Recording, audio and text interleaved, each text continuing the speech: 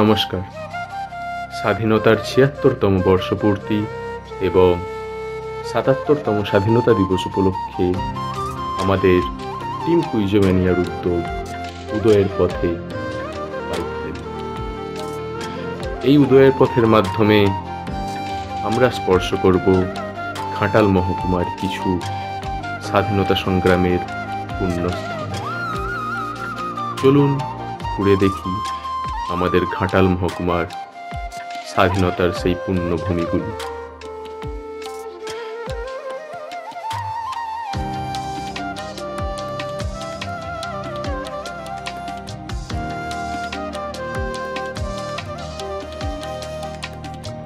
দাসপুরের হাটগেছিয়া গ্রাম, এই গ্রামেই ছিল স্বাধীনতা সংগ্রামী ক্ষুদিরাম বসুর দিদি অপূর্বা দেবীর বাড়ি। একসময় ক্ষুদিরাম বসু তার দিদি বাড়িতে রয়েছেন। ঠিক সেই সময় গুপ্ত সমিতির থেকে নির্দেশ আসে যে সোনাখালী থেকে ঘাটাল পর্যন্ত যে ডাক যায় সেই ডাক তাকে লুণ্ঠন করতে হবে। এবং এই নির্দেশ পেয়ে ক্ষুদিরাম বসু তার যে সহকারী মঙ্গল সাঁতরা, সেই সহকারীকে নিয়ে হাটগেছিয়ার পার্শ্ববর্তী যে গ্রাম বড়শিমুলিয়া, সেই বড়শিমুলিয়ার জঙ্গল এলাকায় লুকিয়ে রইলেন, কারণ ওই পথেই ডাক যায় সোনাখালী থেকে ঘাটাল। এবং যে সময়ে ডাক এলো ঠিক সেই সময়েই তারা সেই ডাক লুণ্ঠন করলেন এবং পার্শ্ববর্তী একটি বট গাছে সেই ডাকের যে জিনিসপত্র, বিভিন্ন চিঠিপত্র এবং টাকা পয়সা ইত্যাদি লুকিয়ে রাখলেন। এবং সেই দিনেই ক্ষুদিরাম বসু বড়শিমুলিয়া থেকে গোপীগঞ্জ হয়ে নদী পেরিয়ে মানপুর হয়ে মেদিনীপুর চলে গেলেন।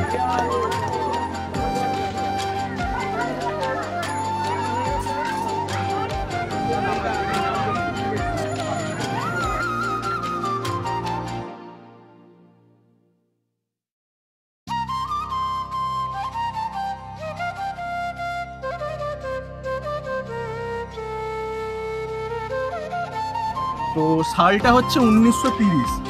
আইন অমান্য আন্দোলন এবং লবণ সত্যাগ্রহ সারা দেশের মতো মেদিনীপুরেও ব্যাপকতা লাভ করেছিল।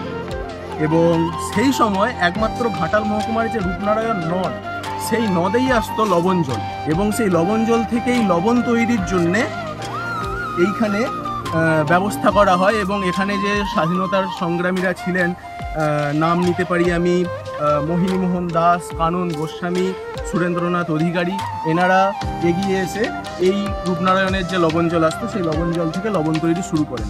এবং লবণ তৈরি তো লবণ তৈরি হতে থাকে। এবং সেই যে স্বদেশি লবণ, সেই স্বদেশি লবণ এনারা এখান থেকে নিয়ে গিয়ে চেচুয়া হাট যে রয়েছে সেই চেচুয়া হাটে বিক্রি করার পরিকল্পনা নেন।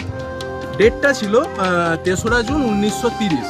এনারা এখান থেকে স্বদেশি লবণ নিয়ে চেচুয়া হাটে পৌঁছন এবং সেইখানে যখন পৌঁছন সেই সময় ইংরেজ আমলের যে ইংরেজদের নিয়ম যে স্বদেশি লবণ তৈরি করে বিক্রয় করা যাবে না, তার বিরুদ্ধাচরণ করে যে এনারা লবণ সত্যাগ্রহ করেছিলেন, সেটি দেখে তৎকালীন ভোলা দারোগা এবং তার সহকারী পুলিশকর্মী অনিরুদ্ধ সামন্ত বাধা দিতে আসেন এবং লবণ সত্যাগ্রহীদের ওপর অত্যাচার করতে শুরু করেন। তো সেই সময় ওই চেচুয়াহাটে ভোলা দারোগা এবং তার সহকারী অনিরুদ্ধ সামন্তকে হত্যা করা হয়। এবং এই যে অদুঃসাহসিক কাজ তখন হয়েছিল তার নেতৃত্ব দিয়েছিলেন মৃগেন্দ্রনাথ ভট্টাচার্য। তো এই দিন তো মিটে যায় ৩রা জুনের ঘটনা। এরপর চেচুয়াহাটে পুলিশ ইন্সপেক্টর লোম্যান একজন ছিলেন, যিনি চেচুয়াহাটে ক্যাম্প করেন এবং এইসব লবণ সত্যাগ্রহীদের ধরে ধরে অকথ্য অত্যাচার চালাতে থাকেন তাদের উপরে। এর ফলস্বরূপ কি হয়, প্রায় অনেক নিরস্ত্র জনতা, অনেক স্বাধীনতা সংগ্রামী যারা এইটা চেয়েছিলেন যে লবণ সত্যাগ্রহ, তারা ওই ৩রা জুনের ঠিক 3 দিন পর 6ই জুন 1930 সালে চেচুয়াহাটে জমা হন। এবং জমা হওয়ার পর আন্দোলন করতে থাকেন। সেই সময় মেদিনীপুরের জেলাশাসক ছিলেন পেডি। তো পেডির নির্দেশে এডিএম আব্দুল করিমের নেতৃত্বে ব্রিটিশ পুলিশ চেচুয়াহাটে যে নিরস্ত্র আন্দোলনকারীরা জড়ো হয়েছিলেন তাদের ওপর অকথ্য গুলিবর্ষণ করতে থাকেন এবং এই গুলিবর্ষণের কারণে সেই দিন 14 জন নিরস্ত্র স্বাধীনতা সংগ্রামীর মৃত্যু হয় চেচুয়াহাটে।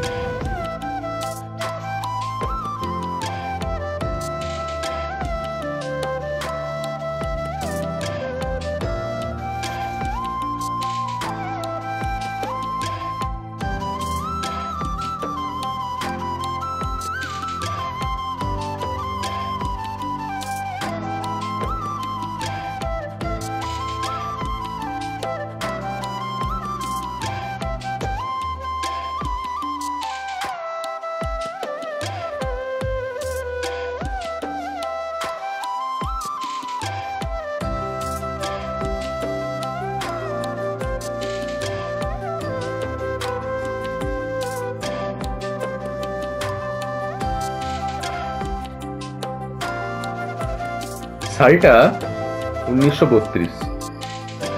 প্রদ্যোৎ কুমার ভট্টাচার্য তখন মেদিনীপুর কলেজের ছাত্র। এই 1932 সালের 30 এপ্রিল মেদিনীপুরের তৎকালীন magistrate Robert Douglas Medinipur collegiate স্কুলের একটি সভায় সভাপতিত্ব করছিলেন।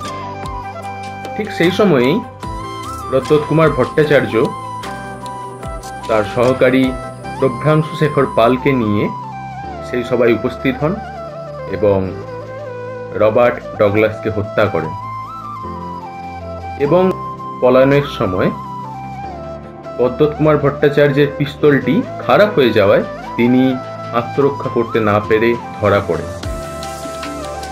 এবং সর্বশেষ ডগলাস হত্যার অভিযুক্ত হিসেবে 1933 সালের 12 জানুয়ারি তার ফাঁসি হয় এবং তিনি পরলোক গমন করেন।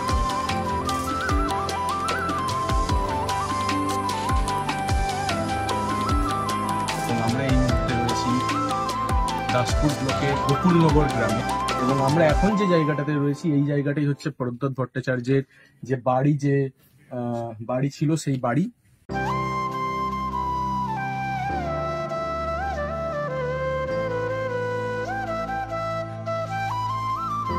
গোকুলনগরের ওনার বাসস্থানের সামনে এসে আমরা আমাদের যে বাইক র্যালি উদয়ের পথে সেই উদয়ের পথের সমাপ্তি টানলাম।